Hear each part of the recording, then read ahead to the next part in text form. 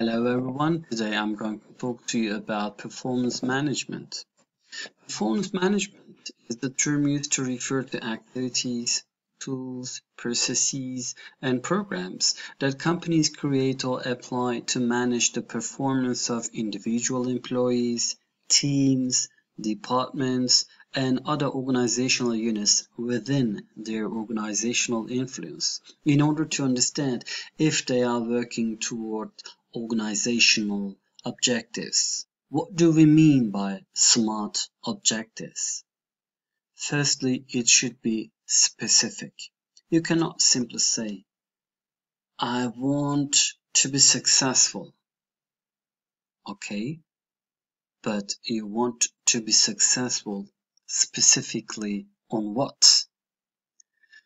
It should also be measurable. You cannot simply say, I want to be successful from this course, the HRM course. It is specific, but your success should also be measurable. Your grade, for example, should it be greater than 90? Should it be AA? What do we mean by success? What do we mean by being successful? Or is it enough for you to get CC from this course? It should also be attainable. Hopefully, it is attainable for you to be successful from this course. It should also be relevant. For example, performance criteria should be relevant to the objectives of the organization. Otherwise, it's not important for us to measure your performance if it's not related to the organizational performance, for example. Finally, it should be timely. There should be a time bound. Suppose that you would like to graduate from this faculty. But when? If you can graduate from this school in 4 years, yes, you're successful. But if you say that, after 10 years, I would like to be successful and I would like to be graduated from this faculty, no, that is not really a success for you. In order to understand our performance, we should refer to measures, performance measures. It can be, firstly, an output. Output is the quantity, is the number of units produced. For example, the number of books that you have read, children immunized, patients transported. These criteria are related to the numbers of jobs that you have done. It does not tell us anything about the quality of the work you have done. For example, for university, the main production, actually we are providing a service, but if we would like to use the terminology in production, what we produce?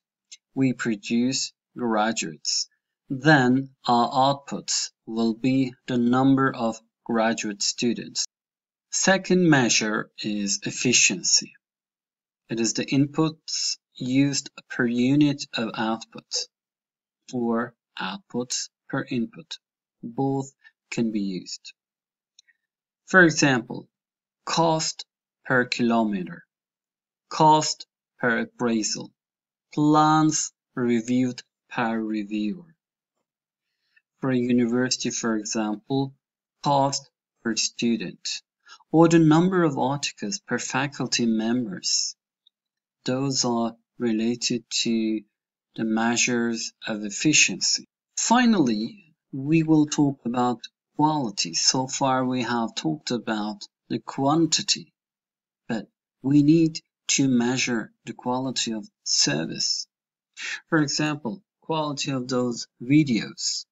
In order to understand the quality of those videos, we need to refer to the satisfaction level of the audience, of the students who listen to my videos, for example. As you can easily realize that it is not objective. It is subjective opinions of the audience. For example, percent of the respondents satisfied with the service. As you can see, the quality measurement here is very subjective. But when it comes to errors, it's not subjective but objective. Error rate per data entry operator, or frequency of repeat repairs. You can objectively measure those quality measures. So we should divide quality into two. The first part is related to subjective opinions of the respondents. The second part is related to the objective measurement of the mistakes made. For a university, for example, satisfaction level of students. For example, satisfaction level of my students related to my course. Fourth point is also related to quality. It is outcome. It shows if you are effective or not. It shows if you have achieved your objectives or not. For example, you would like to prepare roads. For what purpose? To reduce the death and injuries during a car trip.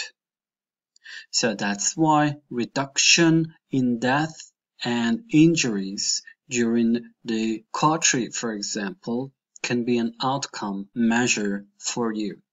Or reduction in fire injuries, or percent of job trainees who hold a job for more than 6 months. So as you can see, this is qualitative, not quantitative. So it shows the qualitative consequences associated with a program or service. That's it for now. Thank you for listening. See you later.